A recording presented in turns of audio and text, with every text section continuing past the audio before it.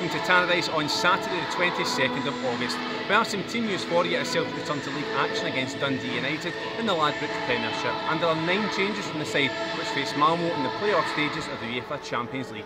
So Celtic line up as follows, with Logan Bailey in goal, a back four of Sadie Yanko, Effie Ambrose, Owen O'Connell and Emilio Izagiri. The holding midfield two is Tom Rogic and Charlie Mulgrew. From right to left is Gary Mackay-Steven, Chris Commons and Anthony Stokes, and up top number 9 Lee Griffiths. On the bench for the boys, Leo Fassan, Stefan Skepovic, Scott Allen, Callum McGregor, Pieter Kelleher, Joe Thompson and Kieran Tierney. Kick-off is 12 o'clock. Why not join us from 11:30, half an hour before for all the pre-match build-up, where I'll be in the commentary position with former Celtic captain Tom Boyd. Get in touch via comments at celticfc.com or at Celtic TV on Twitter.